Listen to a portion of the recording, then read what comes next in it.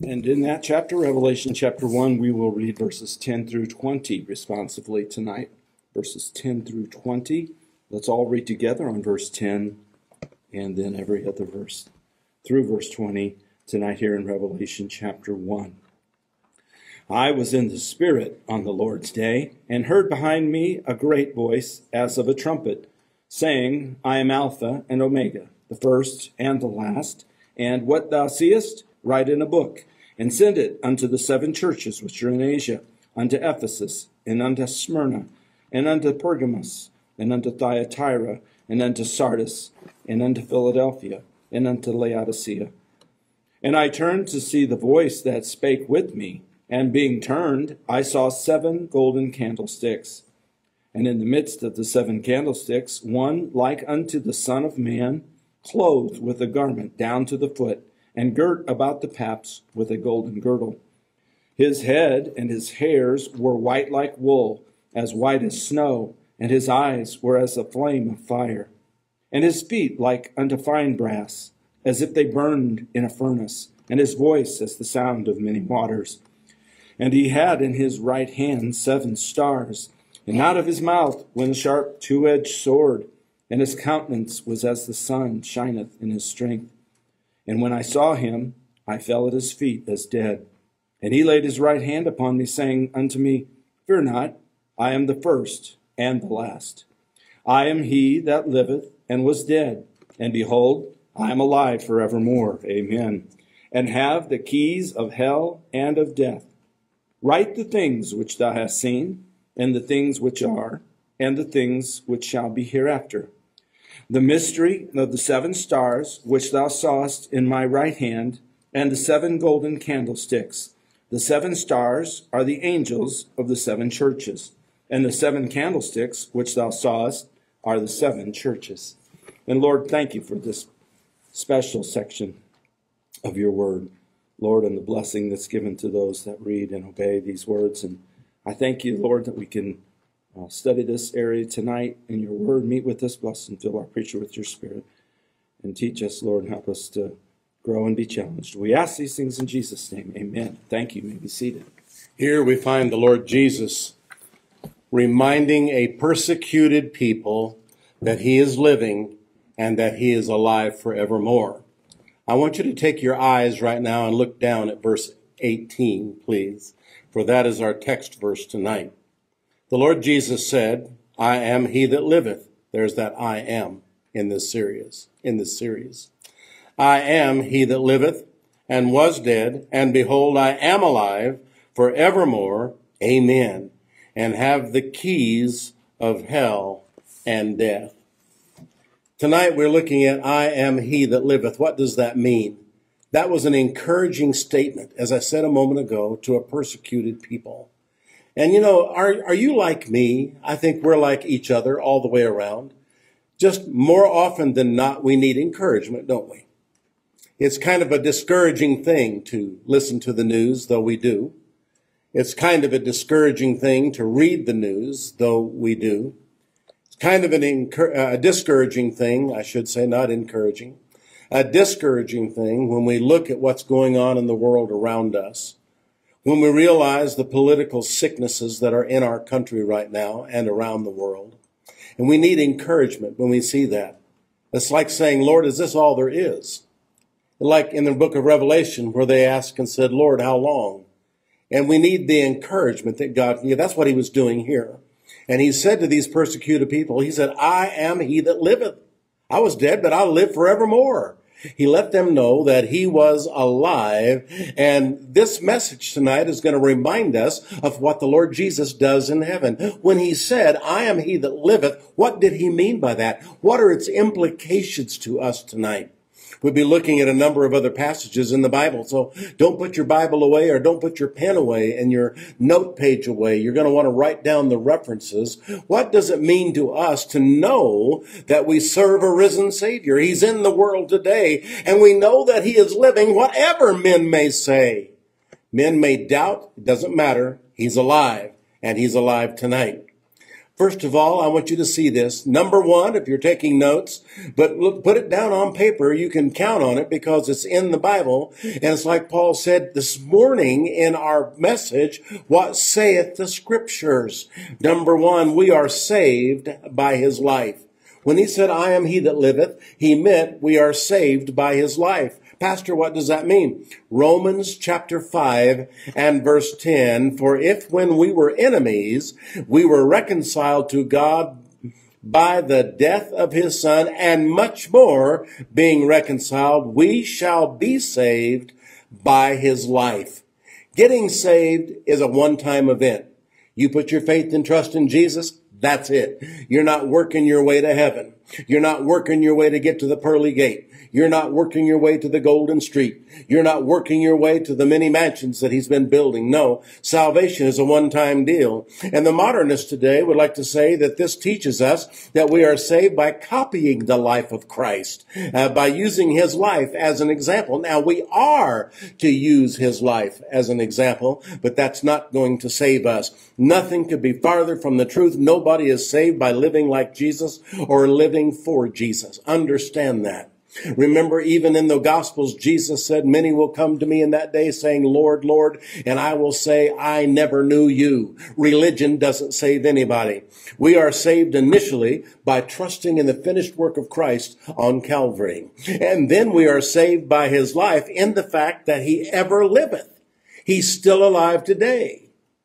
Danny Parton got saved 60 years ago. That doesn't mean anything to the young people today, but it sure means the world to me. And what does the song say? Jesus is all the world to me. Well, it means a great deal to me. He's being saved 60 years ago. But you know what? I've been kept saved for all those years. And that is what has brought me to the place that I am even tonight. He rose from the dead. He is in heaven and he keeps me saved. In other words, the fact that he lives in heaven means that we are kept saved. I'm saved by his life. You see, I trusted Jesus as my Savior. I'm so glad that I did. I thank God for that night on February the 16th, 1964, when Bill Kellogg preached that sermon, whatever it was, that convicted this 8-year-old boy's heart. And he walked the aisle and told his pastor he wanted to be saved. And he put me with Ben Conrad, who took his Bible and showed me as an 8-year-old lad how to trust Jesus as my Savior. And on that night, I did. But I've been saved ever since. I have not been the Christian I ought to be ever since, but I've been saved ever since. And I thank the Lord for that. And if you got saved at an early age, you ought to thank God you got saved at an early age. And I am glad that I did. In other words, the fact that he lives in heaven means that we are kept saved. And the word, look at the word saved, if you would please. What there in that verse, it says, and shall be saved by his life. That little word saved there, and this doesn't mean anything to anybody necessarily in this room. But that little word saved is in the Greek linear, the Greek language of the New Testament. And that means that we are saved and saved and saved and kept saved by his life. It's an ongoing thing. It just continues. We're not just saved and then lost. We're saved and saved and saved. It continues on, you see. And that's a wonderful promise that God has given. The eternal security of the believer is a real doctrine. And this morning, if you missed the message today, those of you that are online and you missed this morning's message, you ought to tune into it. I'm here to tell you, eternal security of the believer, eternal life is a real life doctrine in the Bible. Once saved, always saved. It's not like the Nazarene lady who visited our church one time many, many years ago. It was right after we had gotten our tape duplicator. Remember tapes? Those little square things that are about like that. They're called cassettes. And we had been given a beautiful tape duplicator, which we still have in the office back there. You take one master and 4 slaves, and in lickety-split, it would copy every one of them so fast. And I had taken it into a place, because it was given to us, it needed a little bit of work. And I took it into this place, and the lady that worked there visited our church. And when I went back, I saw her there, and I said, thank you so much for coming to Timberline. It was a blessing having you there. Do you think you'll come back? And she said, no. I said, why not? She said, because you preach that old Baptist doctrine of once saved, always saved. And I thought, that's not a Baptist doctrine. That ought to be. That's a Bible doctrine. When you get born again, you can't get unborn again. Any more than those of you in this room that have been born, and everybody here has been born at one time or another, you cannot become unborn. And once you get born again, you cannot become unborn again. We are saved by his life. We are kept saved by his life. The fact that our Savior lives today and sits at the right hand of the Father, we are saved by his life. Secondly, if you're taking notes, he is our advocate. An advocate, what is that? 1 John chapter 2 and verse 1. The Bible says, my little children, these things write I unto you, that you sin not. Now, that's a good admonition, isn't it? Isn't that what every parent wants for their children? They don't want them to go out and mess their lives up in sin. Isn't that what every parent wants? God's the same way, and he inspired it in here. He said, my little children, these things write unto you, that you sin not. But look at the next line. And if any man sin, it means it's going to happen. It says, if any man sin, we have an advocate with the Father, Jesus Christ, the righteous. He is our advocate. And the word advocate here, this is one of the neatest things. You may want to circle that word. You may want to underline it. You may want to write some things into it, because I can just about guarantee you, double dog dare you, know that you never have heard that before. But that is the same word here that is used for helper in other places in the Bible. And it is the same word that is used for the word comforter in the Word of God, one who's called alongside to help. I believe, Brother Penn, in this particular place, it is the word parakletos. That is what is used here. And it means he's called alongside to be with us. He runs by our side. He is the runner. He is the runner to our side, and he is in heaven. And when we need him, he runs to our side. He is our advocate. He is our comforter. He is our helper. He is the one who runs alongside us to help us. Oh, the Christian life, Pastor, is so hard and it's so lonely. Wait a minute. You have him as your advocate. You have the Lord Jesus as the one who runs alongside you. You have the one who is your comforter. You have the one who is your helper. What a joy that is. The fact that he is the one that ever liveth. He is our life, and he is our advocate. He is in heaven, and every time you need him, he runs to your side. What a great blessing. Number 3, he is our intercessor. What does that mean? Hebrews chapter 7 and verse 25. Wherefore, and I like this verse, even though it's preached, I think, incorrectly and cutely, if I might say, it says, wherefore he is able to save them to the uttermost. One preacher said he saves from the guttermost to the uttermost. And his context was he'll save the street urchin as well as he'll save the person who is the most successful in life. That's not the right application. It makes good preaching, but it's not real good doctrine. When it says here that he saves them to the uttermost, that means he takes us to the nth degree of where we can grow. He never gives up on us, being confident of this very thing, that he which hath begun a good work in you will perform it until the day of Jesus Christ. Philippians chapter 1 and verse 6. And the word intercession here is interesting. You might want to remember this because you might only give it one meaning. But the word that is used here means he's our access to God. We can get to God through him. We come to God through him. We come to God by him. And he gives us access to the Father. He is between us and God. He is the one who runs in between. And no man can come to God either for salvation or for prayer except through Jesus Christ. Do you remember the verse John 14:6? I think sometimes we don't apply that in every case that it should be applied. But it says in John 14:6, he said, I am the way, the truth, and the life. But notice the next line. No man cometh unto the Father but by me. So he's the one that gives us access, you see.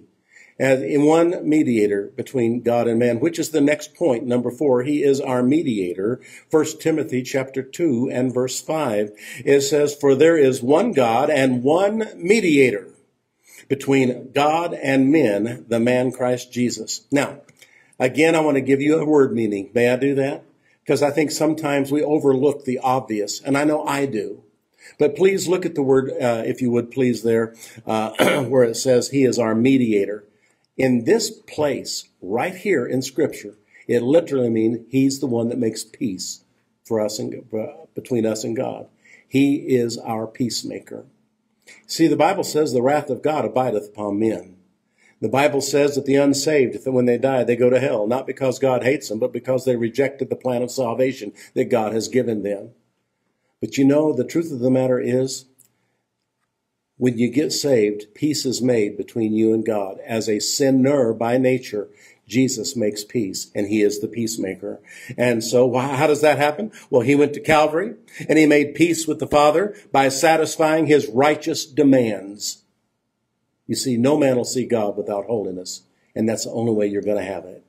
Now, he comes to us and asks us to make peace with God by faith in Jesus Christ, and he is like a lawyer or an attorney in a court of law.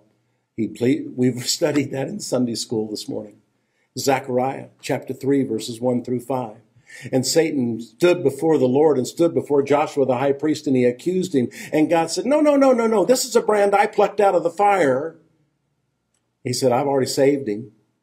Now it's time to clean his life up, and he did. But he kept him saved. He is our mediator. He's the one that made peace with God, and we can't break that. Number 5, if you're writing things down, he is our life.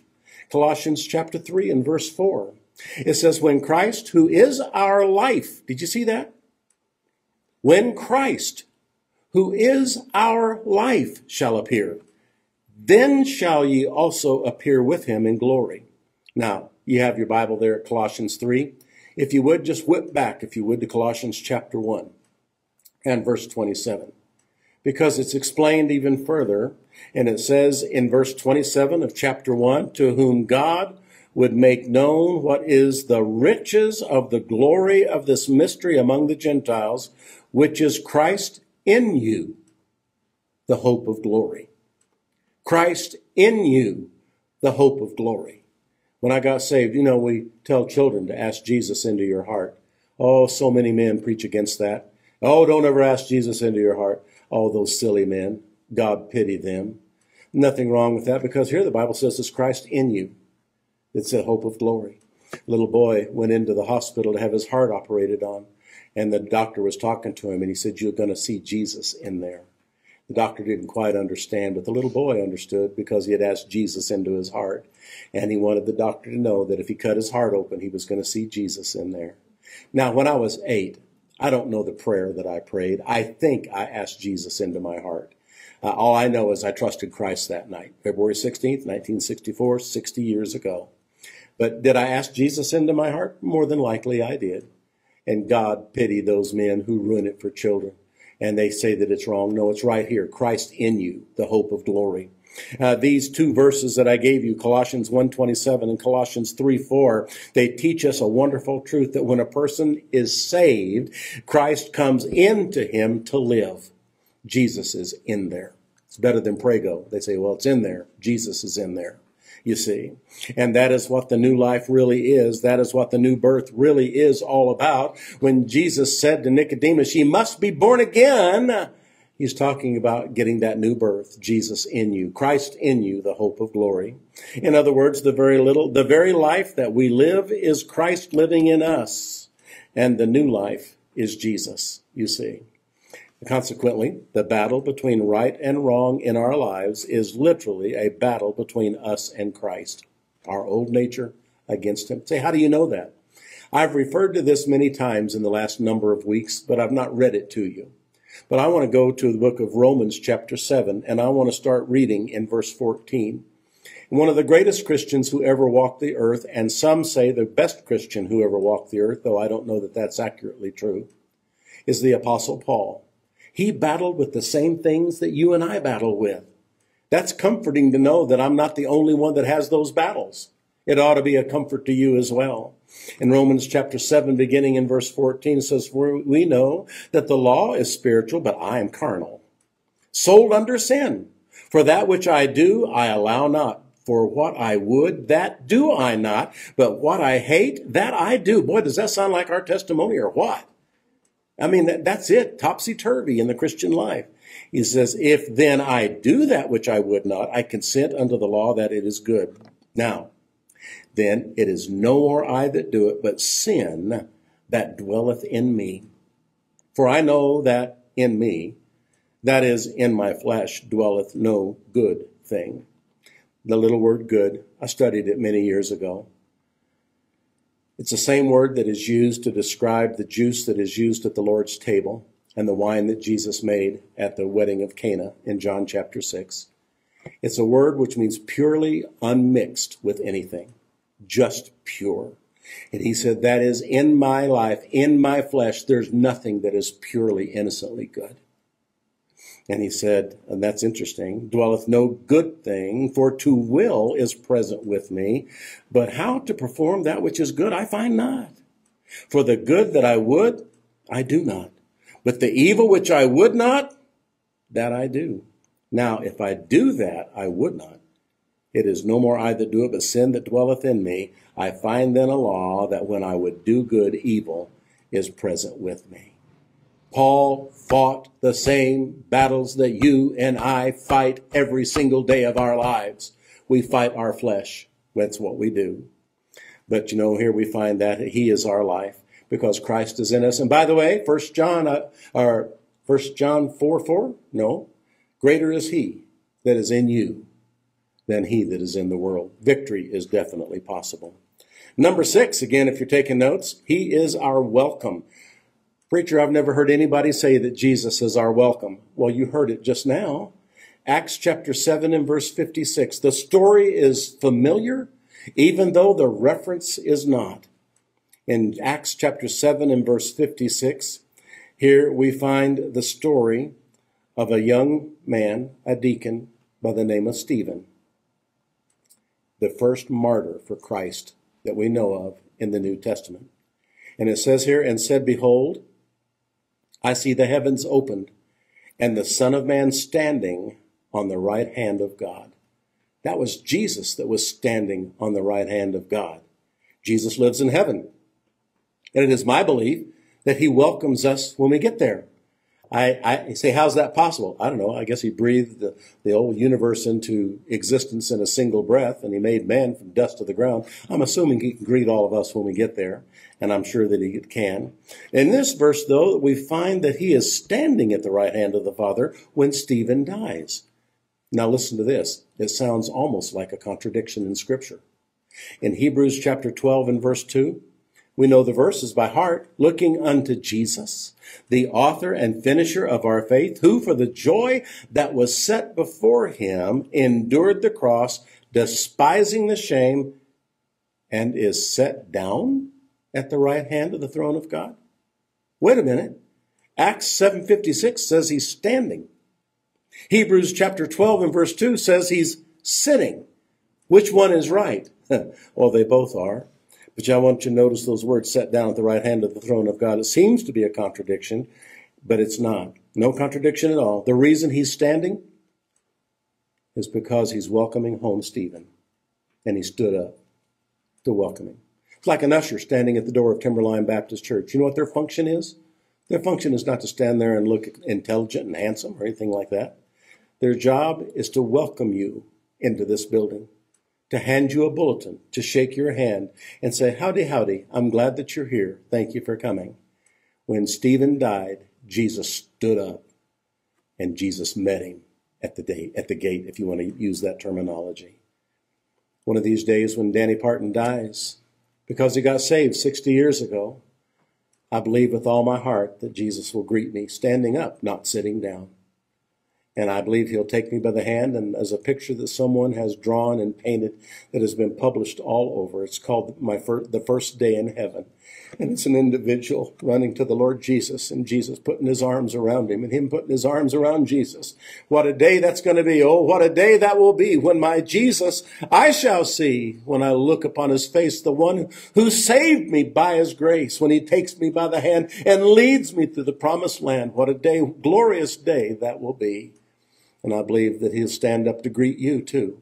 Because one of these days, your body's going to be moldering in the grave. Before that ever happens, when your spirit leaves your body, Jesus will greet you in heaven, just exactly like he did Stephen. And I believe that's universal across the board. He'll do that with all of those who have trusted Christ as their Savior.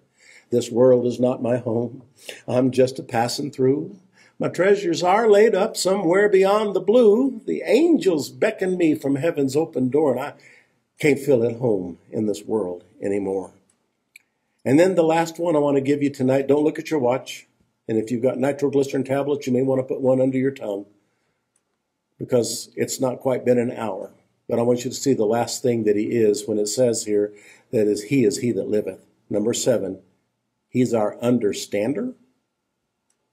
Can you spell that, Pastor? Understander. He's our understander. You ever talk to somebody that just doesn't understand you?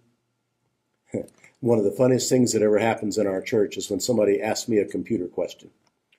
And I'll start explaining it to them. And they look at me like this.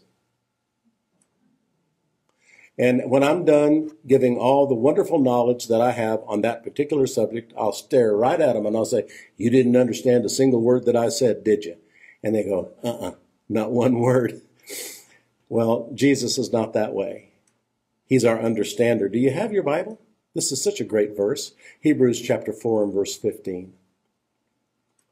For we have not an high priest which cannot be touched with the feeling of our infirmities, but was in all points tempted, like as we are, yet without sin.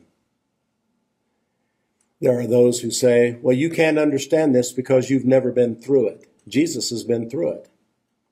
Says, well, you can't understand what I'm talking about because this has never happened to you. Not with Jesus. It says he was tempted, he was tested in all points like as we are, yet without. He's the one that had victory. He's the one that didn't sin. And notice the words, if you would please, in all points tempted like as we are. It's wonderful scripture. It is he that suffered every suffering that we suffer, every pain that we have had, every disappointment that we've ever known, every trial that we've ever gone through. Everything, he has suffered those things. The thirst on the cross. The beatings with the cat of 9 tails. You think you hurt? Can you imagine how he felt after 39 stripes with the cat of 9 tails, ripping open his flesh, but yet not killing him? Or taking a crown of thorns and plaiting upon his head? Or taking a stick and beating him in the head with it? Or any of the rest of it? No, we've not gone through that.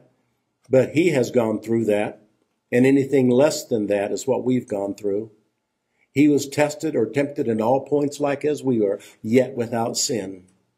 And so he has hurt with every hurt that we hurt. And he's been lonely with every lonely that we've ever experienced. And every sadness that we've ever had. He persecuted as we've ever been persecuted. And there is absolutely no condition whatsoever in which the Lord Jesus has not faced. He suffered it all for us. Say, Pastor, how do you know it was everything? Well, first of all, you have no idea, and I have no idea everything that he suffered that's not written in the Bible. You realize that? The Bible says that if everything that Jesus did that was good while he was living on this earth, it said that all the libraries and all the world and the sky and all the rest of it, if all of it was used as a parchment, it would never be able to hold everything that he did. The Bible does not carry everything that Jesus went through.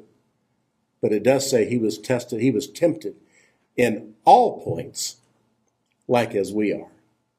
That's comforting to me.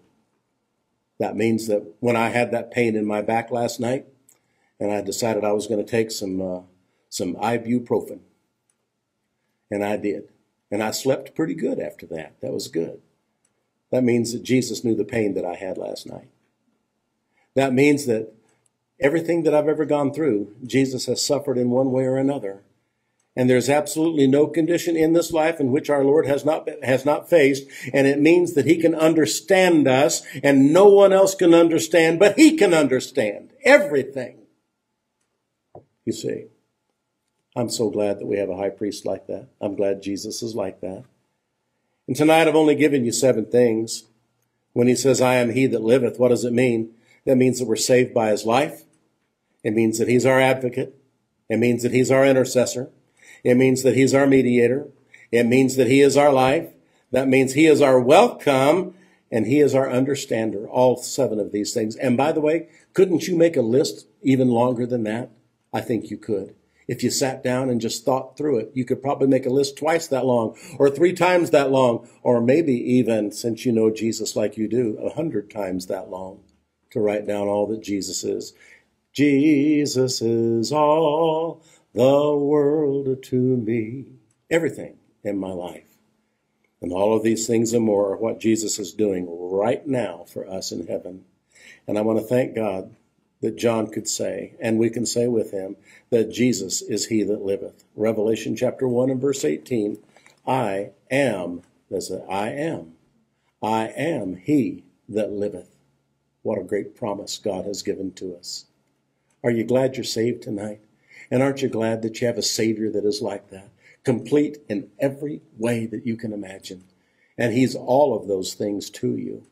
Some of you this week are going to need him to be an understander, aren't you? Yeah, I know.